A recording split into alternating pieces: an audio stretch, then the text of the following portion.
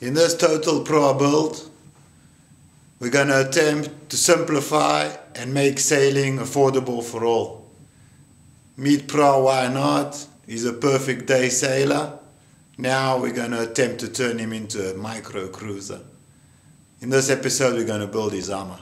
Why not's new armor, 4mm poplar ply, yeah, and then we got length 400, width 40, 120 liters of displacement. At the shear, straight ply on the shear. In the connection, 90-degree angle over here on this connection. At the bottom, we rise with the lock at 2.5 centimeters towards the bow. So if we have 25 centimeters over here, only the bottom has got a curve rising up to 22.5 at the bow. Okay? Length of top at shear is 200, and at the bottom at the chine 186.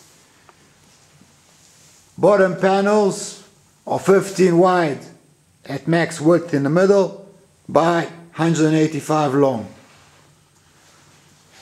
Inside we have butt blocks. Width of butt blocks is 10, 4 more poplar, and we have shear clamps. Spruce 25 by 12 millimeters. I made up 3 different armors. They all have 125 liters of displacement. I came to that amount because I wanted half the bridge deck, half the uckers, and the weight of the armor is about, plus a few provisions, a little bit of water, it comes out to about 60 kilos. And then I want to be able to go there, so that's another 70. So roughly 125 liters is the displacement of these 3 armors. That's armor number 1. It's very wide, shallow draft, flat bottom, 125 liters on that one. This is number 2. Very narrow bottom, draws 30% more than that one, and has about 12% more wetted surface. And this one's exactly in the middle between these like this.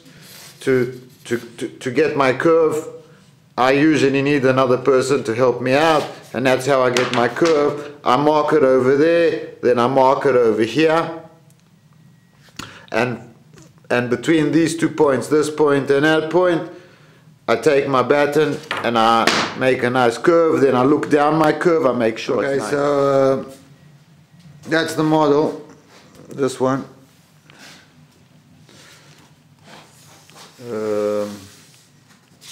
So now I can trace it out. Here's the piece I've traced out. This is my template, this is my model. It's got a nice sanded curve, and I just trace it out. Okay, I've traced out the bottom, both sides. I use the first piece that I have only one cut on the one side. I use it to trace out the second bottom. I flip it over both sides, keeping my center line down the middle. Once I do that, I'm going to cut out with a jigsaw. Once it's cut out, I'm going to use this piece to trace out the second side on the original bottom. So I've glued up that's the bottom, and those are the 2 sides. Because of the cold temperatures, I can't be gluing on the floor. This epoxy will never harden, so I'm doing it high up. And the way I've done it is, there's a piece of wood over there, and I've just screwed the whole business onto the piece of wood, and then I clamp it. Glued on my shear clamp. This is the side of the armor, one of the sides. Shear clamp is glued on with polyurethane. Once panels are glued up and they're full length, I drill holes for stitch and glue, so I can tie it up with the cable ties. I always put my first hole exactly in the middle of the connection, so I know that it's exactly in the middle of both sheets. and then from there I start going. And the way I do it is I just take a piece of scrap, aluminium, metal, doesn't matter. I drill 2 holes 15 centimeters away from each other. Put a drill bit into the new hole, and then you move it over and it marks you the next hole, and then you just drill it in like that. You do it first to this way, and then you start in the middle and you go that way. I put a drill bit in the previous hole, I drill the next hole. I put the template exactly on the end of the ply and I go in. Now I simply move my bit over to my new hole. My template is fixed and I'm ready for a drill.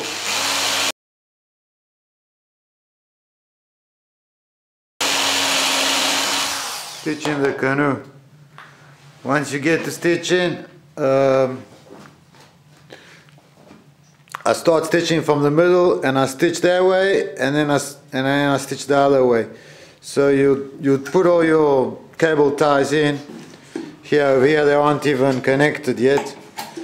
And you will start stitching from here, from the middle. Make sure that both edges are just touching. You don't want any of the edges overhanging down or overhanging this way. You want both corners to touch, and you stitch from one side and you just gradually stitch them one after the other until shear clamps, I leave them long when I glue them on.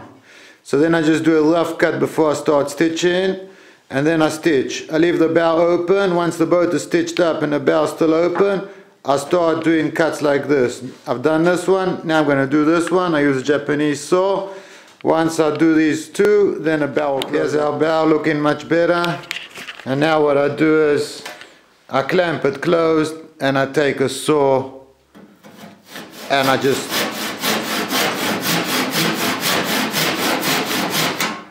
cut it all the way down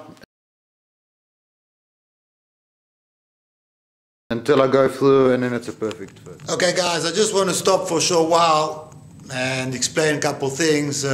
Basically, boat building, that's my second job after making a living, and my third job is filming and editing and uploading and documenting and all that stuff. Basically, I really need a hand for this channel to grow, and I need likes and shares and subscribes and comments and all that stuff. If you guys kick in and give me all that likes and all that stuff, then it'll really help me and my channel, and it will help me build more boats, and we can build them together. And if you guys can comment and tell me what you like, what you don't like, and give me tips, and we'll learn to do this stuff together. I don't mind, I'll be happy with that. But what I'm saying is, like, the more you got of those things, you know, the more clicks and clocks and all that, then that's what helps Google and YouTube, and that's how they rank your channel higher, and they put you into search engines and with a higher ranking, and your stuff gets found easier, and then you get more views, and then you get all this, and then you get all that, and that really helps. Okay guys, so please like, subscribe and comment and all that stuff, and share, and don't forget to share, and I'll be very grateful. Thanks, all the best. Balkan Shipyards. Before you do stitch and glue, before you start doing your fillets, I take clear epoxy with a paintbrush, and I paint the seams. So basically wetting out the seams, and that gives a bit of adhesion for the fillets. So I wet out one half, and then I fillet it, and then I'll do that. Budget boat building, we do fillets with we use thickened epoxy, and we mix in sawdust, saw powder, and basically it's really simple. This is how you'd go.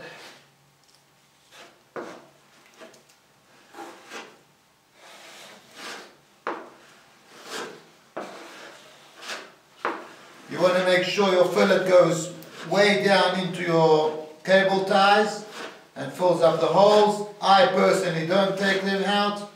My boats don't live in the water, so I'm not really worried about leaving the cable ties in there.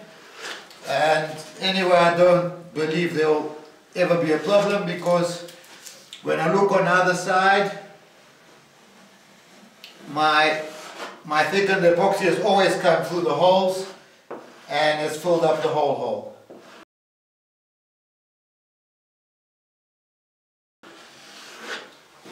This afterwards. Okay, it's the next day, so my epoxy is still slightly sticky.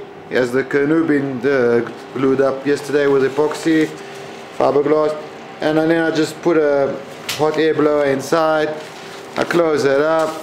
It really doesn't need a long time. If you do this for about an hour, the stuff kicks and really starts working. Here's the armor done.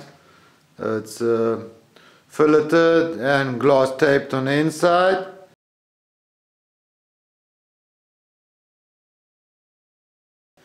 Now we have to start working on filling out shear clamps and putting in a couple bulkheads, 2 or 3, depends whether. I haven't decided if I'm doing 2 akkers or 3 akkers. Here's the model. I'm thinking of having a 3rd akker coming in the middle. So under where akkers come, that's where bulkheads will be. And that's basically the model. So that's the armor we just made over here. Another thing that I forgot to say is when you're doing bows, I don't fiberglass the bows from the inside. I just leave them like that. And the cable ties, when I'm filleting, I leave them open on the bow. So the bow is spread open, so I can wet it out with clear epoxy on the inside, both sides. And then with my putty knife, I just fill it up with thickened epoxy, and then I tie my cable ties, zit, zit, zit, and I close them up. And then it all squeezes out, squishes out everywhere. Then I just take a piece of wood and I just do that. And now I'm going to fiberglass my bow only from the outside. When the bows are so narrow, it's very difficult to fiberglass them inside.